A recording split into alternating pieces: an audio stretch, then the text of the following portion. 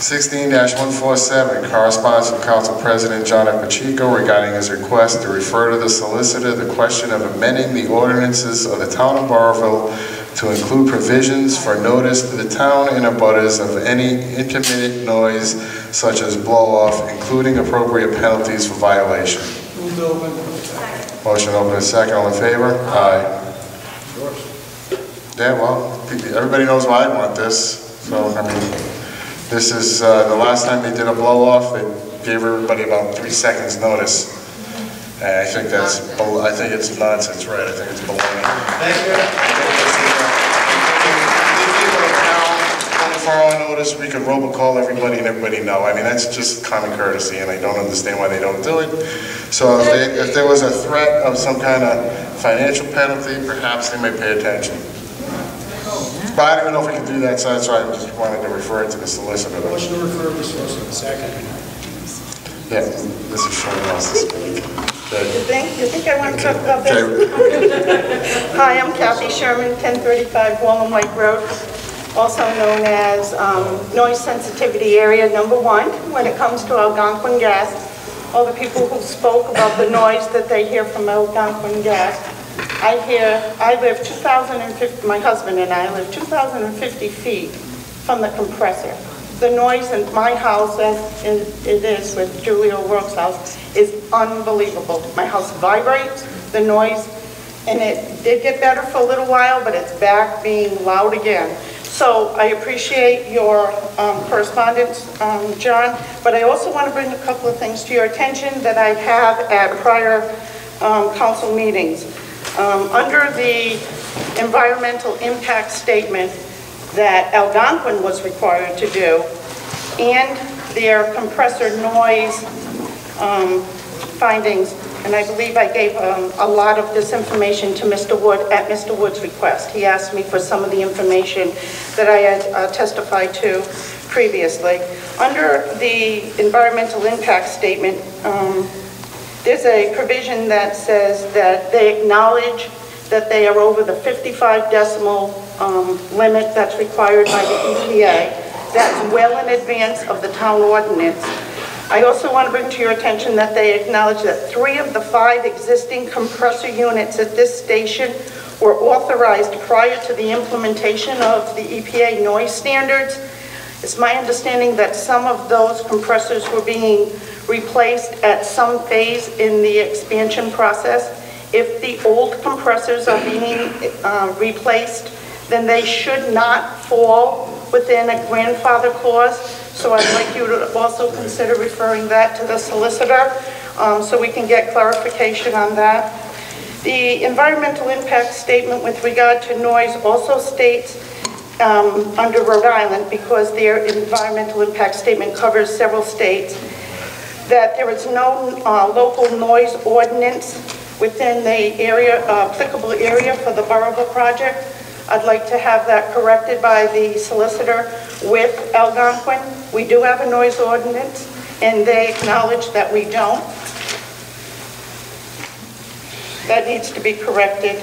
Also, in their 2014 environmental impact statement, because the existing noise levels were above 55 decibels, and there's a difference, they have to add additional, I believe it's 10 decibels at nighttime when we're expected to be sleeping.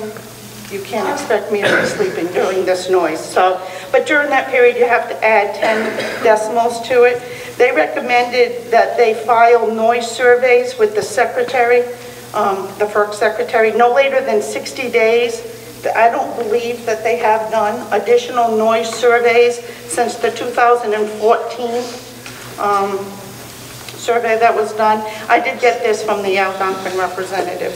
So I'm just requesting that you expand, I appreciate that you expand your inquiry to the solicitor and get these errors corrected and also have them address the noise level. With regard to the blow-off, I request at least 48 hours notice. They need to notify the abutters that this happens. I was fortunate enough to get an email, and I testified to this previously, from Algonquin, only because I have communicated directly with them, with my displeasure with their, A, being a neighbor, and B, with the way that they operate that facility. That facility is not safe, and that should also be an agenda item.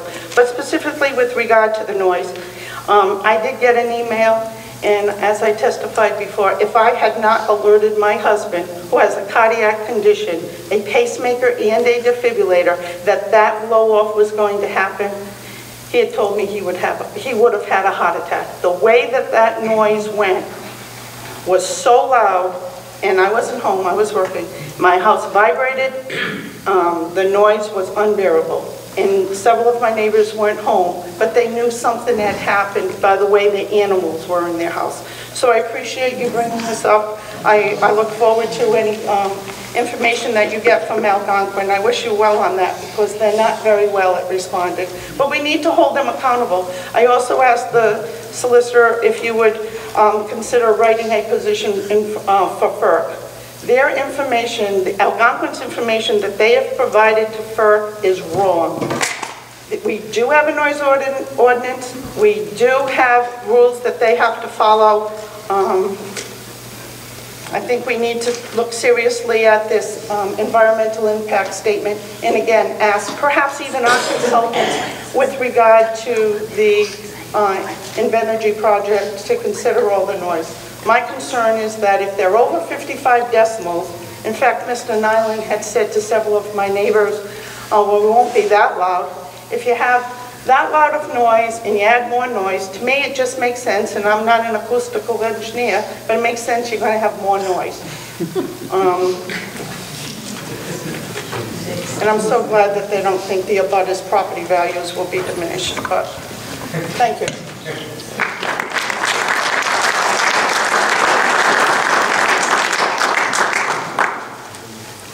Ava Woods, 300 Only Keach Trail, Pasco. Speaking about that same issue, I don't know what they consider an abutting property owner or what you consider an abutting property owner, but I'm about a quarter of a mile or half a mile from the proposed plant. That particular day, I was home sitting at my desk and I thought a plane was flying in my house. My dog jumped up, started barking, my windows were shaking. I'm a half a mile from this plant. I was scared to death. I didn't know what to do and I didn't move. When it finally subsided, I realized that it was the power plant blowout. It happened, it went off twice. The second time I heard it, I ran out with my phone and I videotaped it. Again, it wasn't as loud the second time as it was the first time. What I didn't realize, and what I learned from Kathy afterwards, because she is one of the only people that gets information about this, is that it was a blow-off of natural gas into the air. How much natural gas is being blown off with that kind of a noise? You're not blowing off little bits of gas into our atmosphere with that kind of noise. Somebody needs to look into that. I don't know, if you can look into this, find out why we have never been notified. I don't think anybody knows we're alive up there. This is a horror for my family and I. And I really wish that someone would look into this on our behalf. Care about, us who live way out in the sticks. I don't know if you can request that they inform people within a mile radius, make that mandatory. This is scary stuff for us, and I appreciate whatever you can do. Thank you.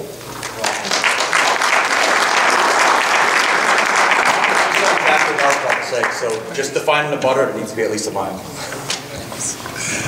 Okay, I have a motion.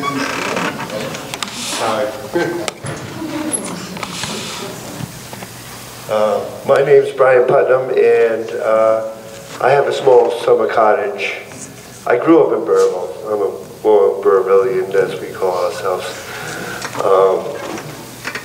And I have a summer cottage on Wilson's Reservoir, but I reside in Chepachet, which my house is just over the line on Jackson Schoolhouse Road, and that's probably a couple miles away. So when Ava can hear it, it's right in her backyard, and I got home from work, and I thought Jesus was coming down. I had to get out of my chair, go outside, look for missiles, or Jesus. I was hoping for Jesus, actually. And say, what the heck is going on? So it's not just, there's a wide area that this sound is traveling. And I just wanted to say that, just back to everybody else. Thank you, Mr. Park. Can we have a motion?